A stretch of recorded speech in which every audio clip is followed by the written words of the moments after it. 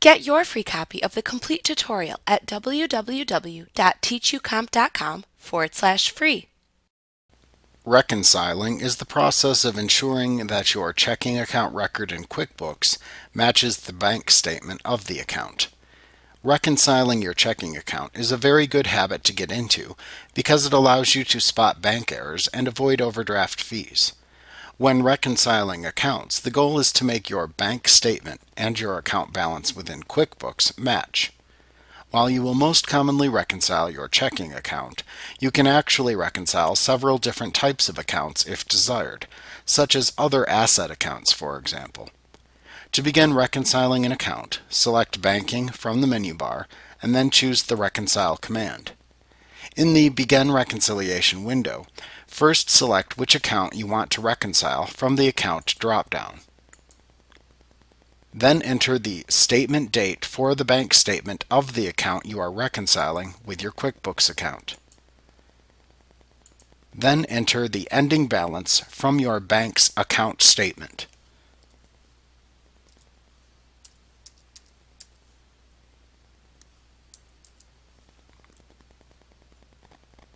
Next, enter any service charge or interest earned shown on the bank statement but not yet recorded in QuickBooks.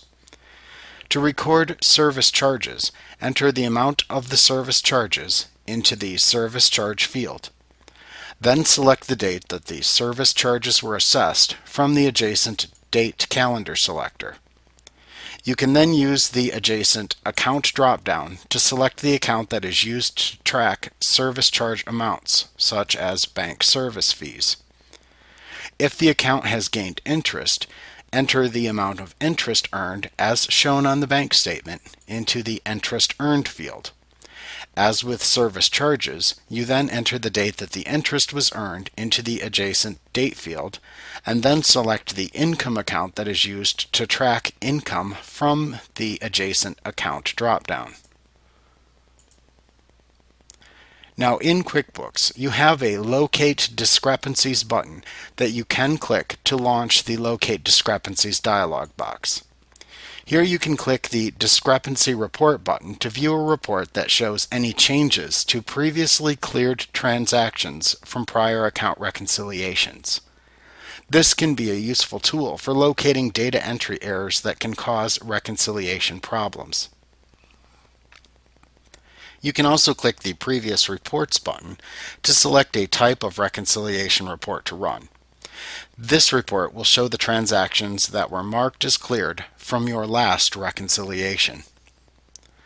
Also notice the Undo Last Reconciliation button at the bottom of the Locate Discrepancies and Begin Reconciliation windows.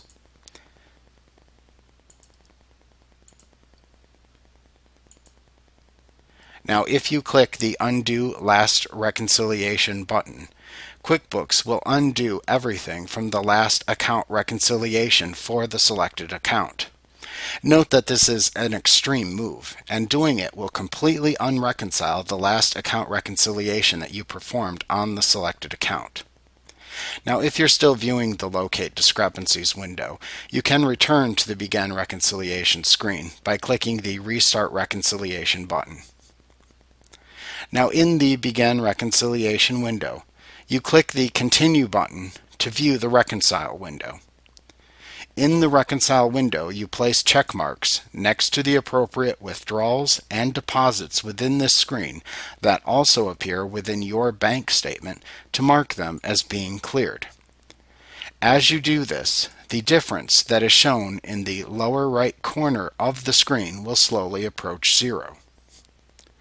If you try to reconcile the account and the difference amount shown is not zero, you may have to enter an adjustment transaction that modifies the QuickBooks account balance so that it will agree with the bank statement.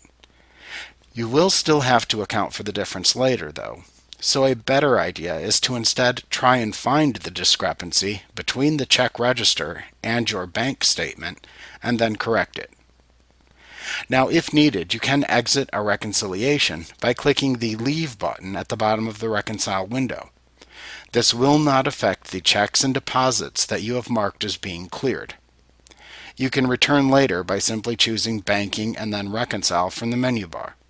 However, you will need to re-enter the information in the Begin Reconciliation screen again and click Continue to return to this reconciliation window. Now when you are done in the reconciliation window and the difference displayed is 0, you can then click the Reconcile Now button to finish the account reconciliation. At this point, a dialog box will appear which allows you to print a reconciliation report if you would like one. Like what you see? Pick up your free copy of the complete tutorial at www.teachucomp.com/free.